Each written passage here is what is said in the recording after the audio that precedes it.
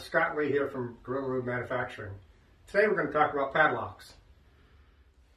GORiLLA Lube aerosol is great to use on padlocks. Use the precision application tube, spray it inside the padlock, and for most cases that takes care of it very quickly. If that doesn't work, then we recommend the crock pot. Carefully place your padlocks in the crock pot and let set for 15 minutes or more. After 15 minutes or more, carefully remove your padlocks and let drain on paper towel.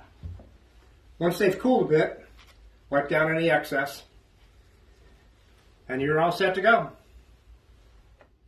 Thank you for watching, and if you haven't seen our previous videos on Put It in the Crock Pot, check out our Facebook page or our YouTube channel.